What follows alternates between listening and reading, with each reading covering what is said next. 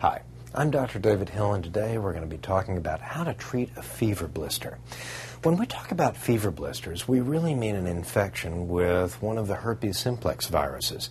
Now, why do I say one of? Well, there are several different serotypes of herpes simplex viruses. The one that gets everybody the most excited is the genital herpes virus, but then others seem to like the lips.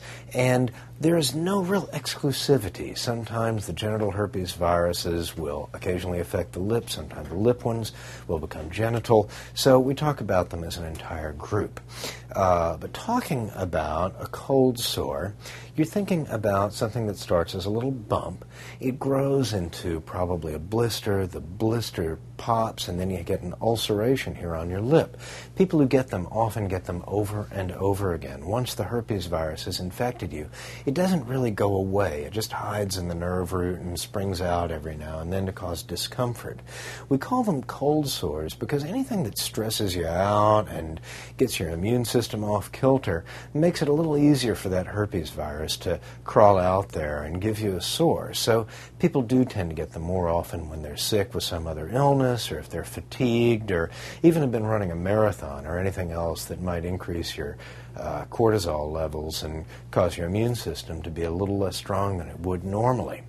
The key to treating cold sores is to get the treatment started in the first 48 hours of illness.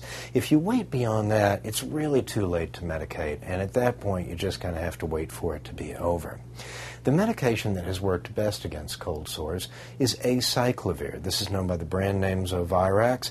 There is a similar medication called valacyclovir that is pharmaceutically related to Zovirax or acyclovir. And what this medicine does is slow down and inhibit the replication of the herpes virus. Now, acyclovir can be given in a variety of ways.